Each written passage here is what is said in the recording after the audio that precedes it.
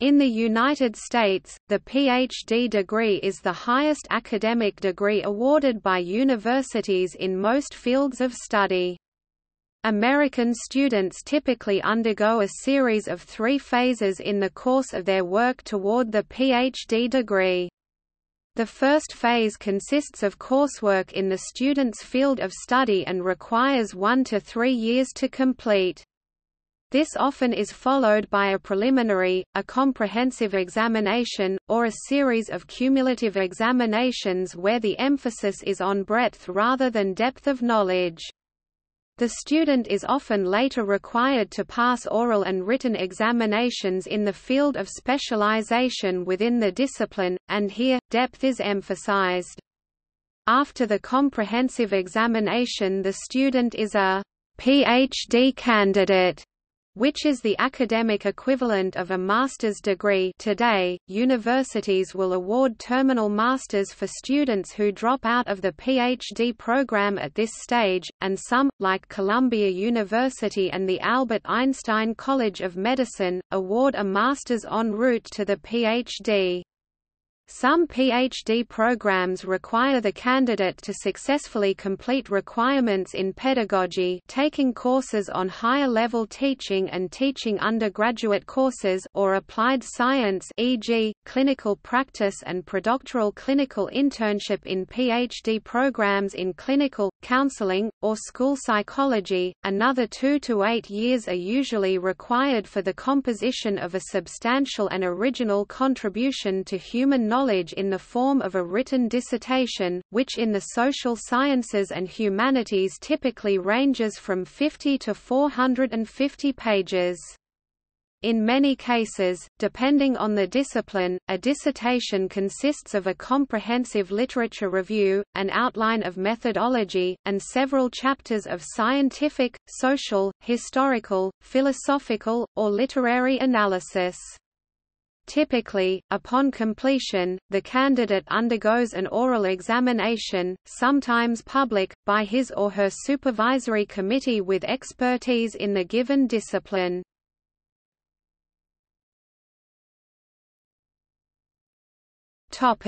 Admission.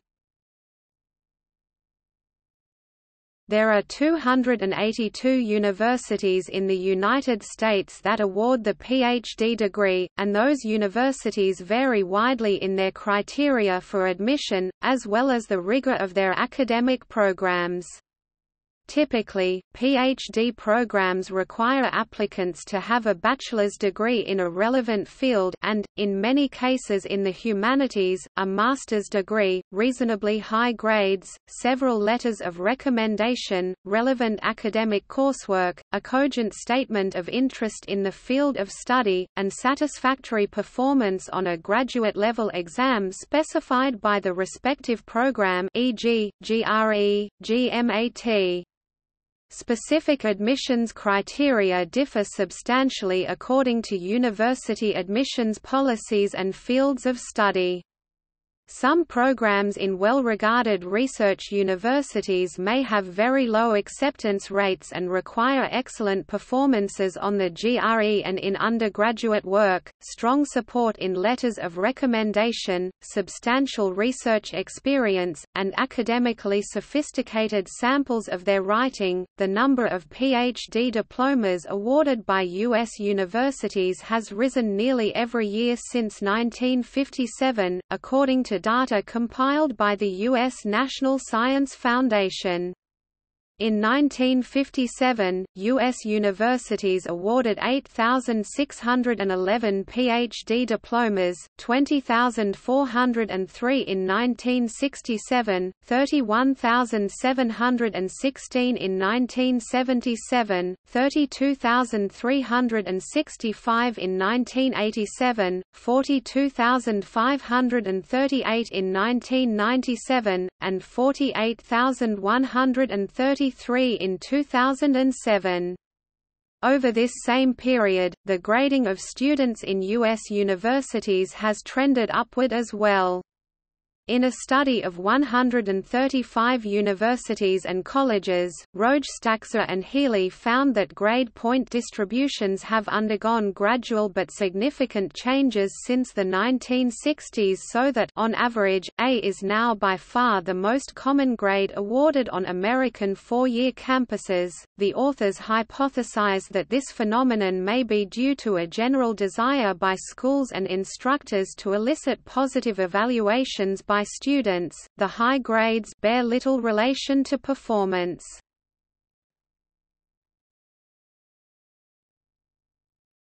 Topic: Funding. PhD students are usually discouraged from engaging in external employment during the course of their graduate training. As a result, PhD students at U.S. universities typically receive a tuition waiver and some form of annual stipend. The source and amount of funding varies from field to field and university to university. Many U.S. PhD students work as teaching assistants or research assistants. Graduate schools increasingly encourage their students to seek outside funding. Many are supported by fellowships they obtain for themselves or by their advisors' research grants from government agencies such as the National Science Foundation and the National Institutes of Health.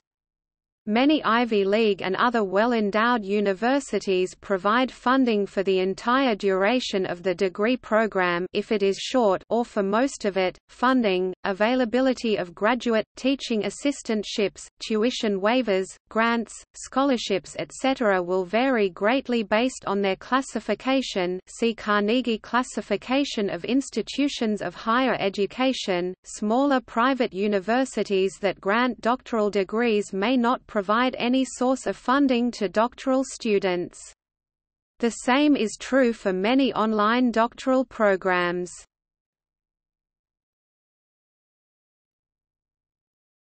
Topic: Course of study.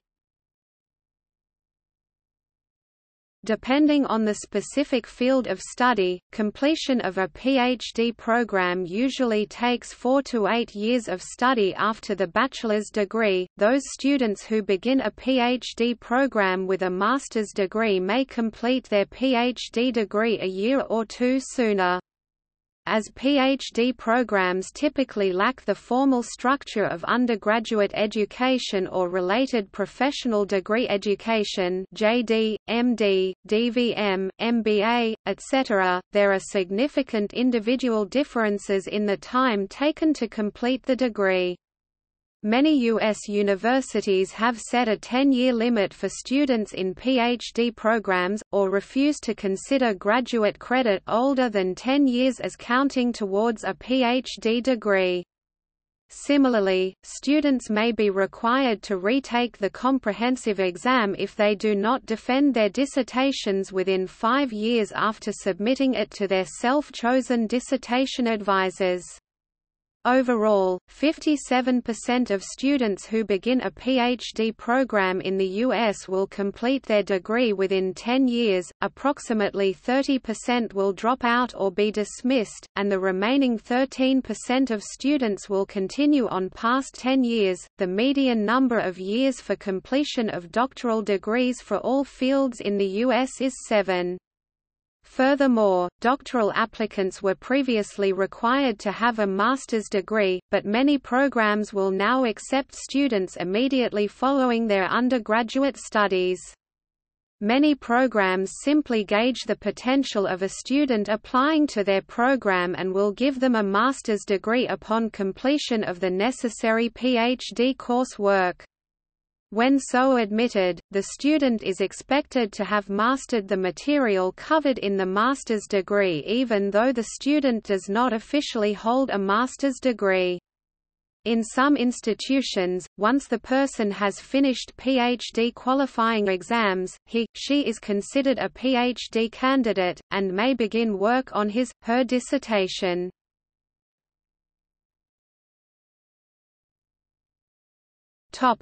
Master's degree en route.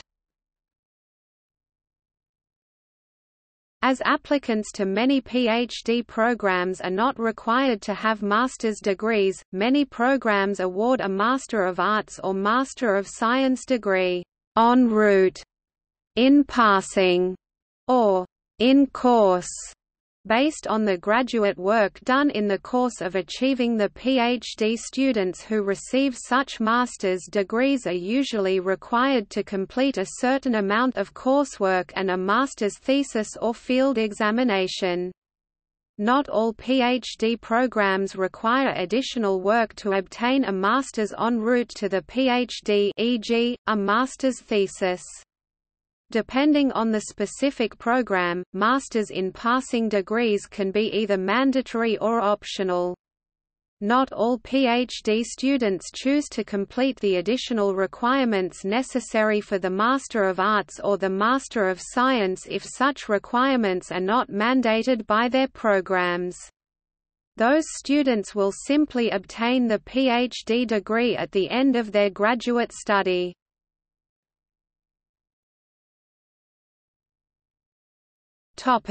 Candidacy. Candidate of Philosophy is a certification or a status, rather than a separate degree, that a postgraduate student achieves en route to a doctorate. It is abbreviated PhD, Cand, PhDC, or simply PhC.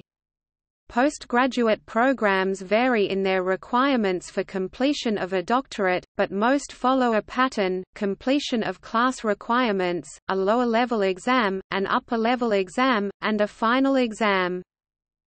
Candidacy is conferred or certified when the student has successfully satisfied specific requirements towards a doctorate, pending the completion of research projects and defense of a written dissertation.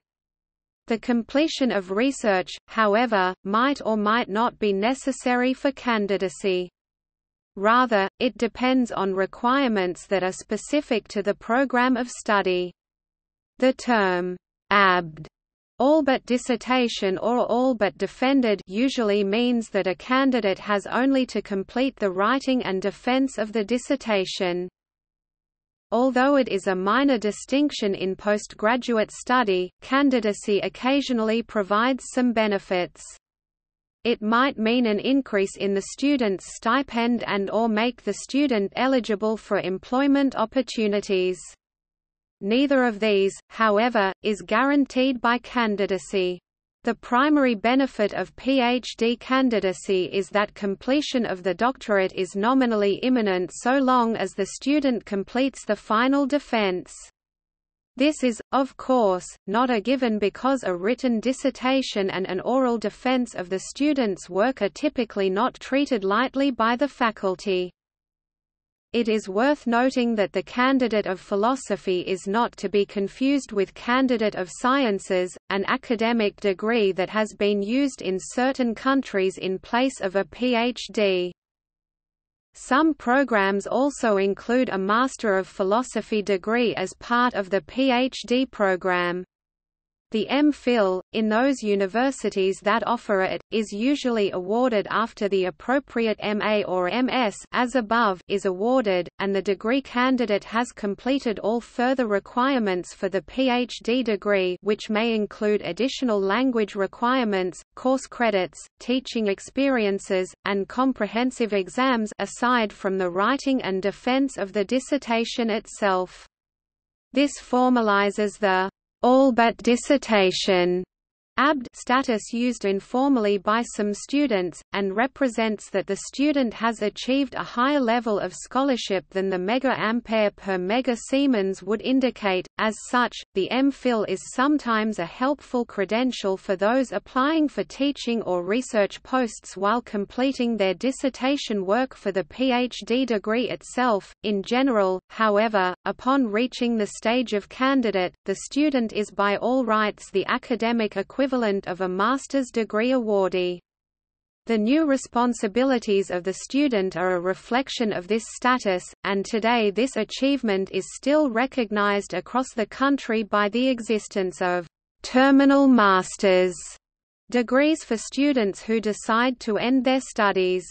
It is also embodied by universities who adhere to the historic process of awarding an mega-ampere per mega-Siemens or M.Phil after comprehensive examination.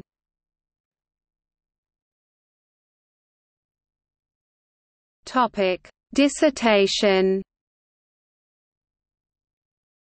A thesis or dissertation is a document submitted in support of candidature for an academic degree or professional qualification presenting the author's research and findings. Dissertations and theses may be considered to be grey literature. A thesis or dissertation committee is a committee that supervises a student's dissertation.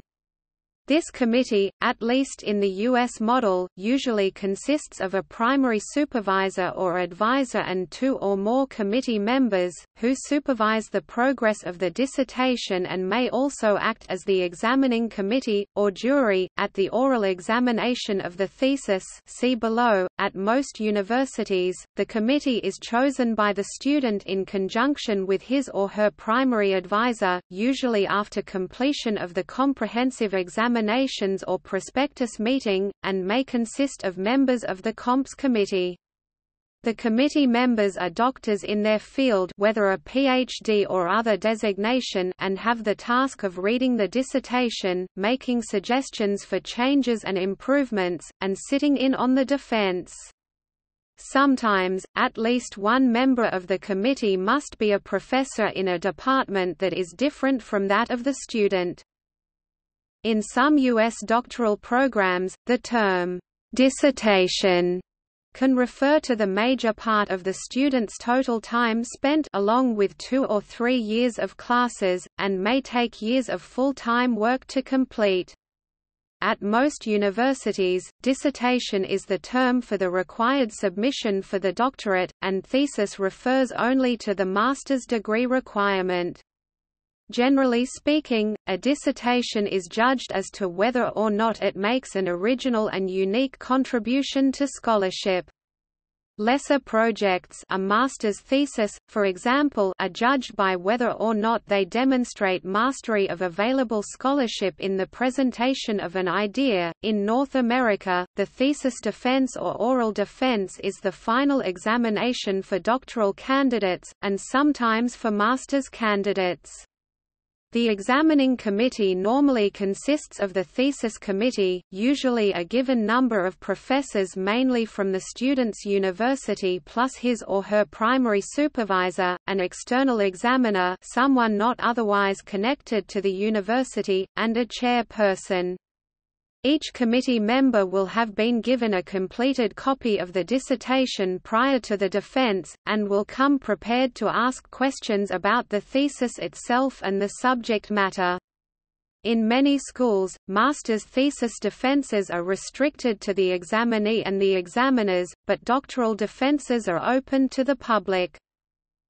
The typical format will see the candidate giving a short 20 to 40-minute presentation of his or her research, followed by 1 to 2 hours of questions. At some U.S. institutions, a longer public lecture known as a thesis talk or thesis seminar by the candidate will accompany the defense itself, in which case only the candidate, the examiners, and other members of the faculty may attend the actual defense. The result of the examination may be given immediately following deliberation by the examiners, in which case the candidate may immediately be considered to have received his or her degree, or at a later date, in which case the examiners may prepare a defense report that is forwarded to a board or committee of postgraduate studies, which then officially recommends the candidate for the degree. Potential decisions or verdicts include, accepted, pass with no corrections, the thesis must be revised, extensive revision required, unacceptable. At most North American institutions the latter 2 verdicts are extremely rare, for 2 reasons. First, to obtain the status of doctoral candidates, graduate students typically write a qualifying examination or comprehensive examination, which often includes an oral defense. Students who pass the qualifying examination are deemed capable of completing scholarly work independently and are allowed to proceed with working on a dissertation. Second, since the thesis supervisor and the other members of the advisory committee will normally have reviewed the thesis extensively before recommending the student proceed to the defense, such an outcome would be regarded as a major failure not only on the part of the candidate but also by the candidate's supervisor, who should have recognized the substandard quality of the dissertation long before the defense was allowed to take place. It is also fairly rare for a thesis to be accepted without any revisions. The most common outcome of a defense is for the examiners to specify minor revisions, which the candidate typically completes in a few days or weeks.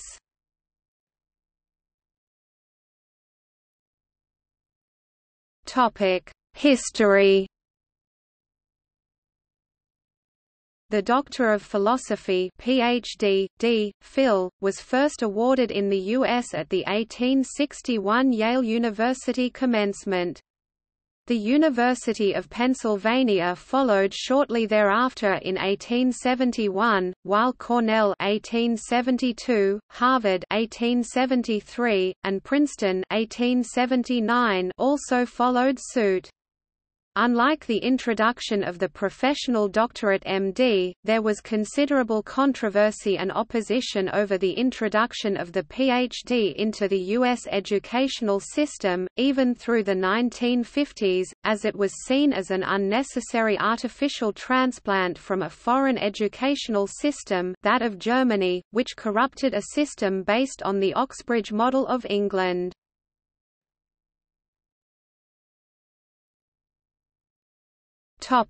See also: